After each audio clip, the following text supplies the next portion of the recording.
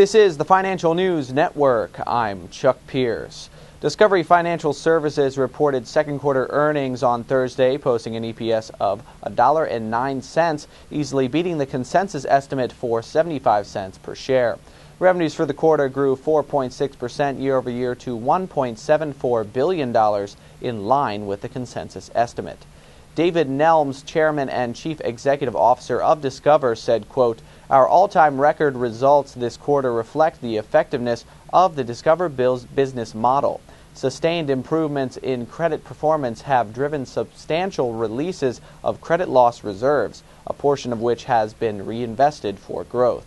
The benefits of these investments can be seen in both our direct banking and payment services results this quarter.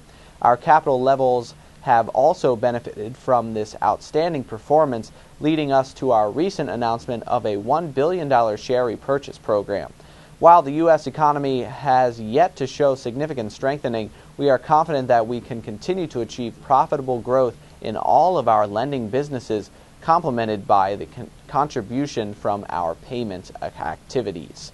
Discover Financial Services has a potential upside of 8.4% based on a current price of $23.59 and an average consensus analyst price target of $25.56. For more updates, stay tuned. You're watching the Financial News Network. I'm Chuck Pierce.